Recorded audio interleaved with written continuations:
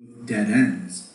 They, of course, began to worry about her state of mind, recalling how 4 years earlier she had struggled so much with her divorce and discussed the possibility of suicide.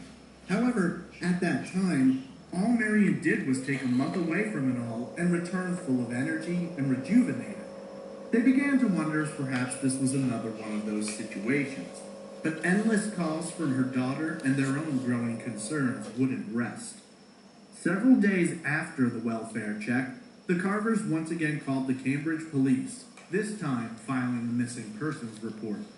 As an early step in the investigation, authorities pulled Marion's financial records and found that in late August, she had purchased a round-trip ticket to Seattle as well as a ticket on the Celebrity Cruise Mercury ship, which would leave Seattle and dock in Vancouver 7 days later.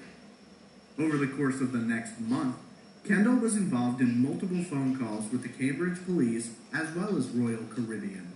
It took the cruise line 3 days to even confirm that his daughter had been on the ship. He was finally contacted by the manager of risk management for the cruise line, who explained that Marion hadn't been seen after the second night of the voyage, but assured the family that it wasn't uncommon for travelers to stay in others' rooms. Maybe she met someone else and decided to go with him or her.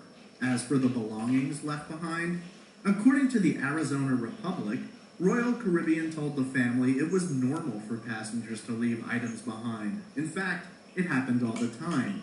While her clothing had been donated for some reason, they were still in possession of other items, although not that manila envelope.